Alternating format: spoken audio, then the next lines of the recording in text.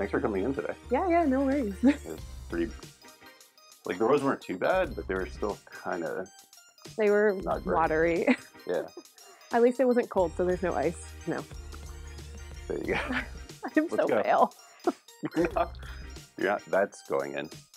Let's say hi to Maria. Hi, Maria. Say hi. Hi. Hi. I just learned about like this, or you can press it, and then you can open it. Come on in. Shall I sit? Yeah. Ugh. I hate being on camera. Like when I was doing my videography thing as a talent, Ari put on the big TV there, and I was like, Ari, turn that off. I cannot see myself while I do this. What got you to that chair, like in your life? Yeah, so that's quite a long story. So after I graduated high school, I decided to go over to Humber for fashion, arts, and business as a program now. And then after that, I decided I no longer wanted to work in fashion. It didn't seem like the route for me. So I actually applied to a holistic nutrition school, got into that, did that for 3 years. And then I couldn't find anyone to mentor me because I wanted to go into like prenatal nutrition. And so I was like, okay, let me go into social media. Were you always focused on becoming a photographer, or was it something you leaned towards in the media program? Not at all, to be honest. So my dad actually, he picked up photography as a hobby when I was, I think, about 12. And so I've always been around cameras. So I'd never actually thought of it as an actual career. I always thought it was a hobby. And so when Laura told me, my photography teacher, that I should go into food photography or like in photography in general, I was like, what? What do you mean? This is a real career? Like what? I can actually make money? And so, yeah, photography has never really been something on my mind. I kind of just fell into it. Who's your favorite teacher? Oh no, that's controversial. I have so many. We actually have a lot of good profs at GH. Oh my goodness. This is my final project that I did in our studio lighting class. And so I had already taken a lot of food pictures before because that's kind of what I focused on in the class. But for this, I started to scroll on Pinterest and I saw that someone had done these sugar-coated cranberries. And I was like, those are really pretty. We're definitely gonna throw those into our thing. And then so I had to put them on something. So I made a bundt cake because we had the pan in my house and I was like, that looks cool. It has a lot of texture on it. It'll photograph nicely. And then I knew I had these cranberries from our Christmas decorations, so I kind of just stole them. Sorry, Mom. And I put them back under here. They are fake. They're just from like Dollarama or something, which is, you can get your props for cheap.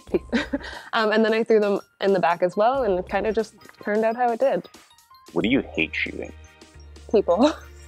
I hate it with the like. It's not that I'd hate the people. I just hate posing now, and they always move, and like it's just not my like. I prefer any sort of like product over a person any day. What's your path when you're making a photo? Do you see like the finished photo in your head, or do you discover it as you start working on the photo? So I definitely do see the finished photo in my head when I plan on doing things. That's how I kind of pull all my props. Like for my final project, I knew exactly what it looked like in my mind, and I created it, which was really cool. Popping it is really fun to do. So I always just like go down to my basement and pull props that I see in my head, or I'll just go down if I'm not inspired and like look for props, and then that prop will trigger the image in my head, and I can kind of create it around that. Oh my God. So some of these... You have to tell me if I look like a T-Rex, okay? My hands are always like this. This happens to me a lot in videos that I just... All right, so you're the benevolent leader of the universe. You can do whatever you want. No. What's your dream shoot? The dream shoot? Yeah. Like at the university? Anywhere? Anywhere in the universe. Oh, geez. My absolutely like dream shot would be to do all the photos for the LCBO Food and Drink magazine.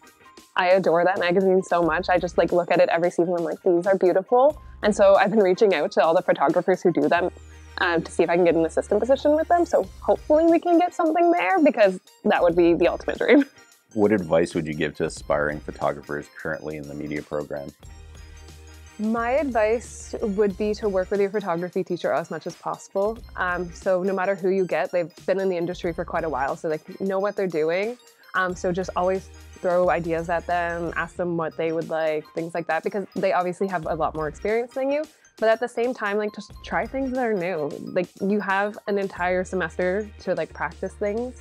So why not? Like, the worst that happens is you don't get a good grade on that assignment, like, but you're still learning, which is fun. Cool. Yeah. Yeah, it's a great attitude to have.